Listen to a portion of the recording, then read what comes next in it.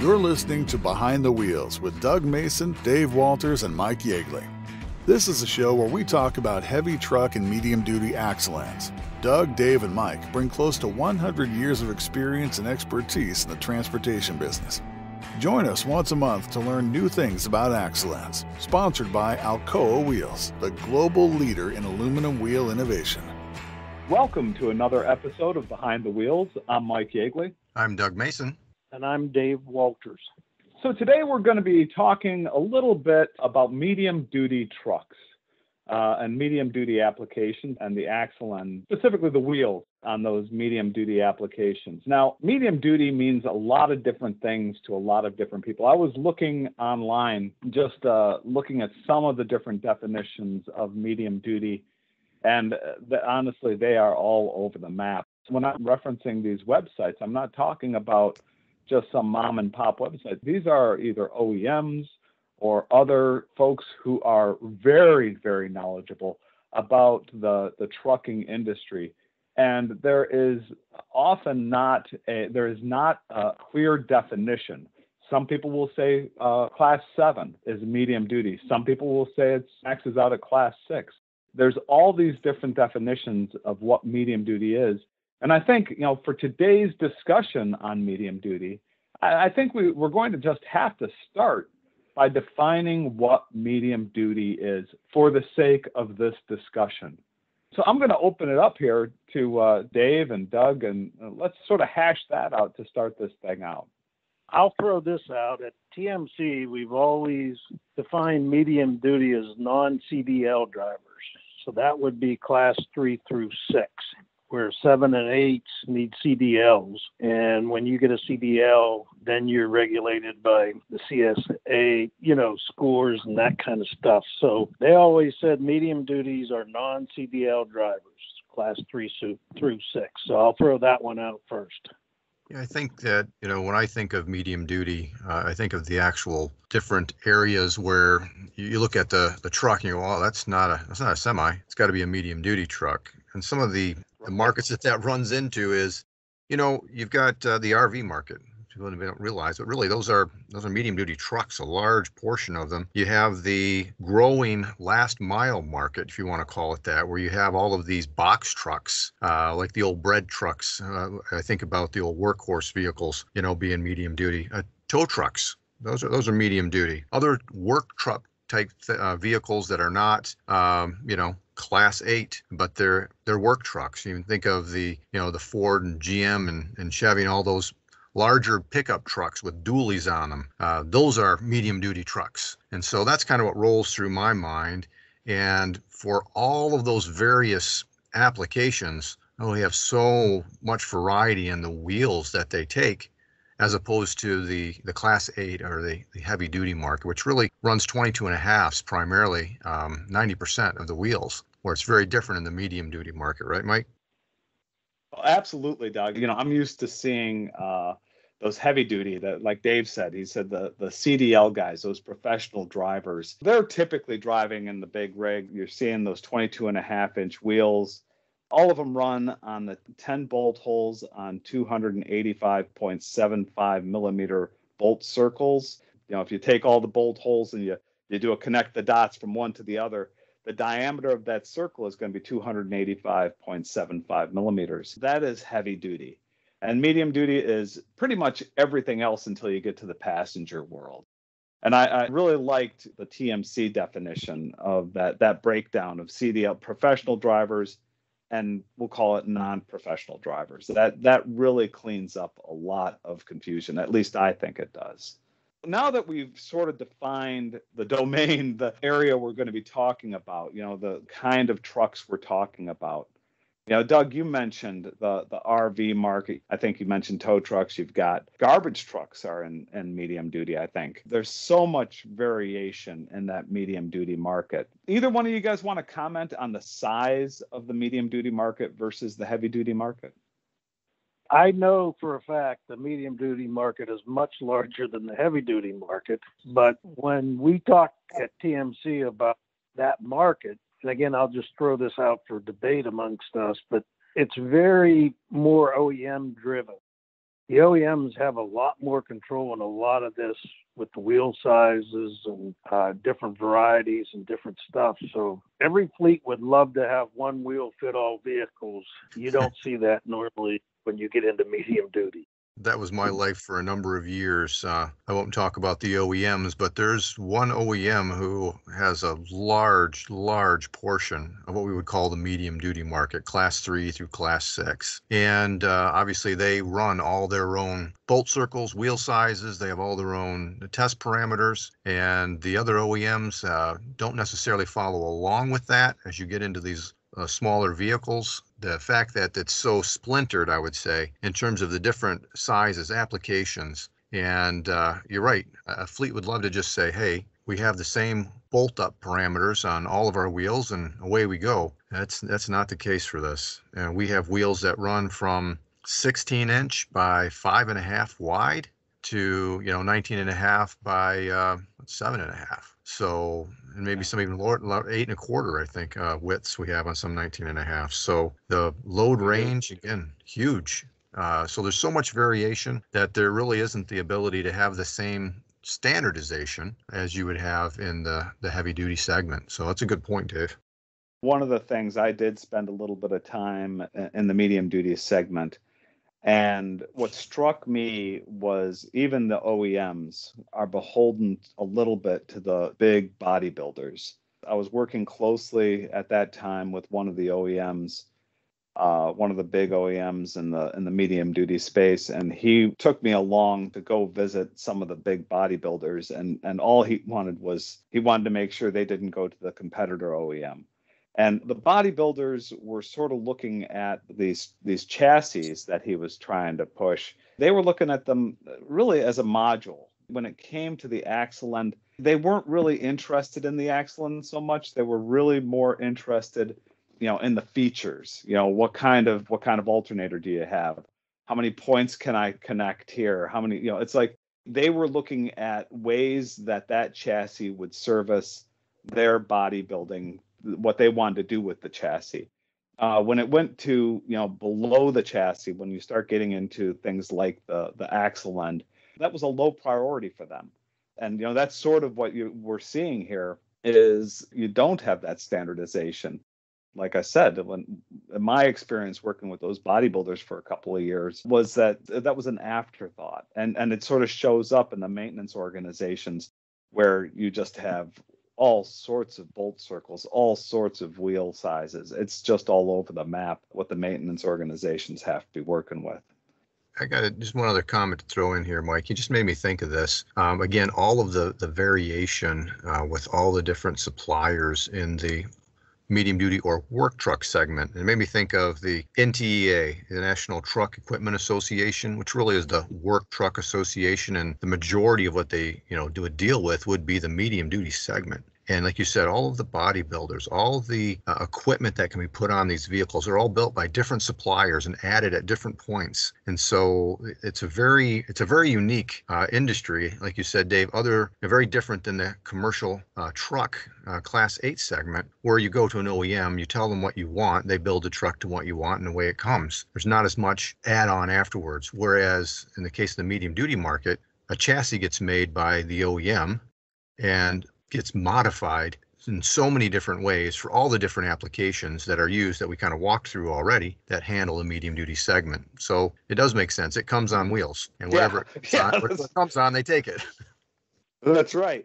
We had a show already on steel versus aluminum in the heavy duty segment. And in the medium duty segment, that steel versus aluminum discussion changes dramatically. When we're talking about the benefits of steel and the benefits of aluminum in that medium duty segment, like my experience working with the bodybuilders briefly, Doug, what you just said, those medium duty guys typically are going to look at the wheels and they're going to say, well, are they round? Okay, let's go. And they're looking for different features. There's a lot of benefits to steel. You've got low cost. There's a lot of things that for that segment, there's a lot of things that steel has to offer. One of the things is, aluminum does play in, we do play in that space. Aluminum wheels play in that space. And so those customers who are looking at aluminum, what are the things that they're telling us are the real benefits of aluminum that they're seeing in the medium duty applications? Dave? I'll bring up, in my years of going out with a lot of salespeople and joint calls with different types of fleets, when we went into medium duty fleets, the success stories that I can tell was a private fleet was very image driven. And we used to give them a set of wheels to basically put on a vehicle. And when the owner would see how good that vehicle would look, he wanted his company's name to have that image. So we did very well in the private fleet with image conscious people, because they wanted that look to be so professional when that vehicle was delivering the product that these people made going out to customers. So image was definitely a big factor in my experience.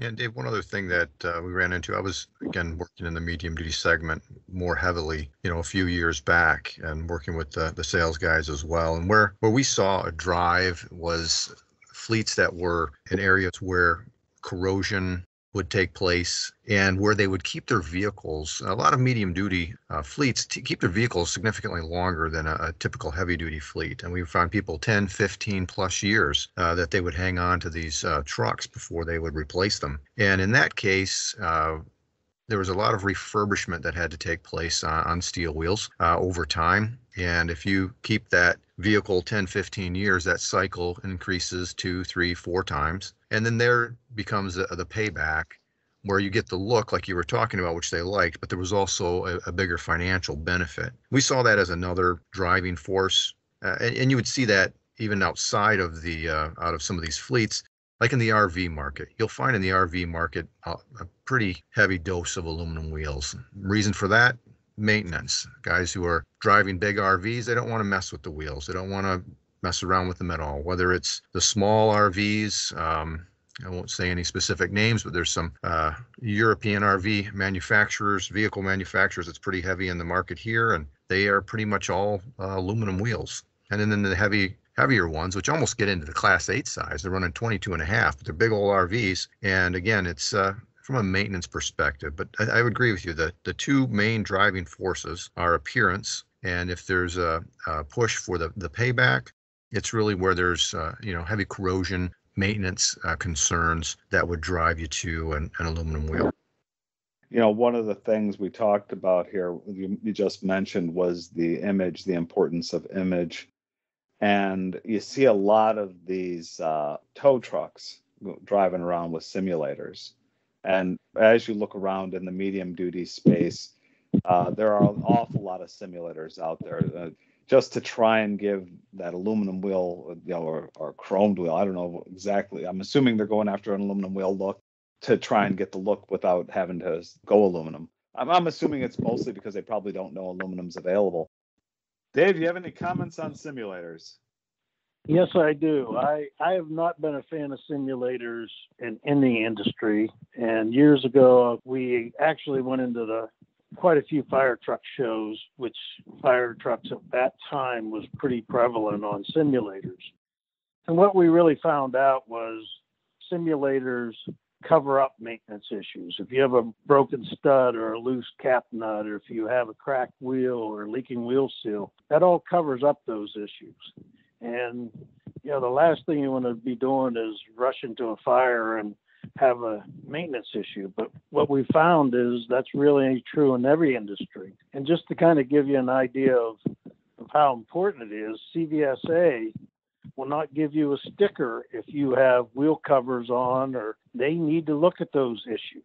So, simulators basically cover up issues. And the other thing in the fire truck industry, these guys, when they're rushing to a fire, as most of the fire chiefs explained to us at this convention, that these guys have both feet on the ground, one on the gas pedal and one on the brake. And a lot of heat builds up, and simulators definitely hold in heat compared to dissipating heat like aluminum wheels do. So I've never been a fan of simulators, and you can buy an aluminum wheel to get the appearance.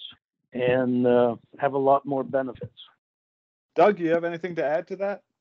No, I mean, very similar, situations that we've seen, and you'll find, again, in a simulator looks nice, and it's called a simulator because it's trying to simulate the look of something. And again, I would say either a chrome-plated wheel or an aluminum wheel, which we'd be biased towards, obviously. But yeah, we saw the same thing in the market for transport vehicles. You think of the vehicles at the airport, right? That run people back and forward, and that's a pretty heavy market for simulators. And we saw the same type of situation in some of the, I guess, northeast areas specifically. Again, going to the corrosion and the maintenance that needs to be seen to be taken care of is one of the main concerns there. So that's all I would have to say to add to what Dave has there.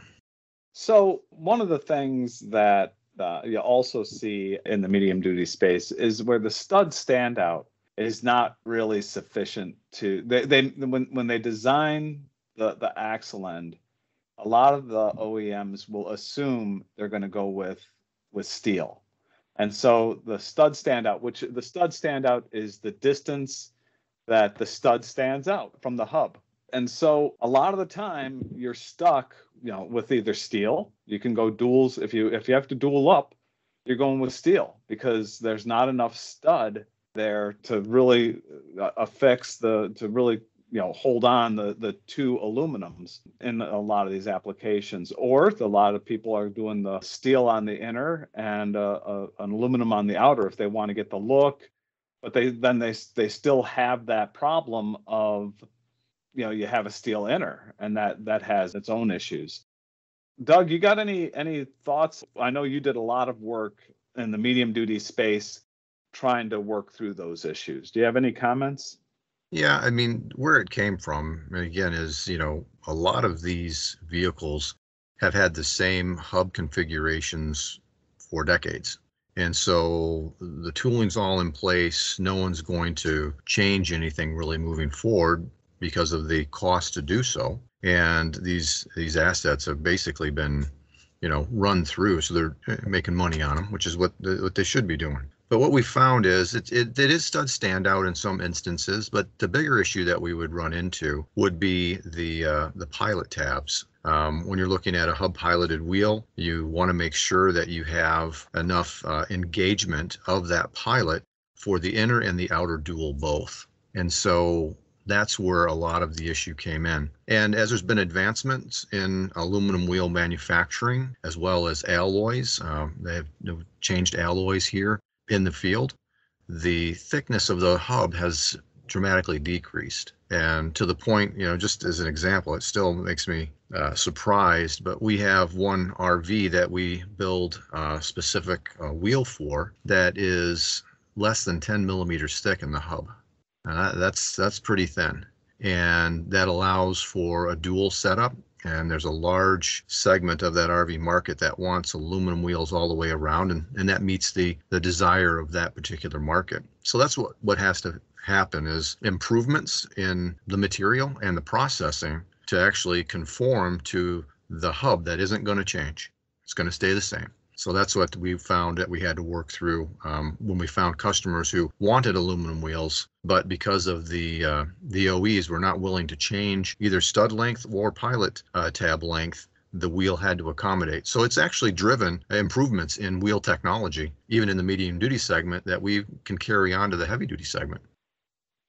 Very good. I think that about covers steel and aluminum, the applications for medium duty. I think that we've covered a lot of things here. First of all, is that the CDL is, at least for this discussion, we're sticking with the TMC definition that CDL, those professional drivers, that's going to be heavy duty, and medium duty is going to be those non-CDL guys. Typically, that work truck space, that medium duty space, is mostly going to be interested in cost. It's a very cost sensitive business. And so we see an awful lot of steel wheels that speaks the language of that business. But there are the folks out there who are looking for image, or maybe they're where aluminum really makes sense for them. Once they see the aluminum on their vehicles, then that's like, wow, yeah, that's what I want to say about myself. And then there's also the refurbishment benefit of aluminum that you'll see out there, especially in those areas in the Northeast where you're going to have a lot of corrosion. We talked a little bit about simulators and the problems with simulators, and probably the biggest issue that I think Dave brought up was the safety issue. Like Dave mentioned, you can't get the sticker from CVSA if you have a simulator on there, because you don't know if your wheel has a crack in it.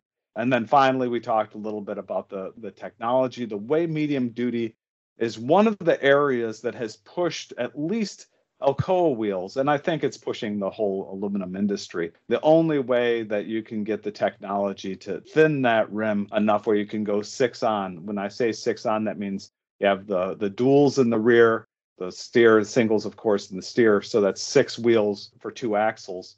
That technology has allowed aluminum to thin that mounting flange enough where you can put those duals on, and that really is what those customers are looking for. I think that about does it. Thank you guys for joining us, and thank you everybody for joining us for this discussion on medium duty. And if you want to get in touch with us, you can catch us at alcoawheels.com. Just click on the podcast tab and you can send us a note. We'd love to hear from you. We're very interested in any questions or comments you might have. I guess that does it. Thanks. We'll see you next time. Sponsored by Alcoa Wheels, the global leader in aluminum wheel innovation, manufacturing, and technology.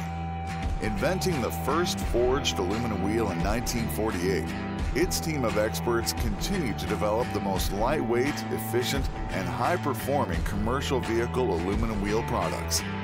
Bringing you revolutionary innovations like Alcoa DuraBrite wheels, Alcoa DuraBlack wheels, the new Alcoa Wheels hubboard technology, and the lightest truck wheel on the market, Alcoa Ultra One 22.5 by 8.25 wheel. Alcoa Wheels, the global leader in aluminum wheel innovation.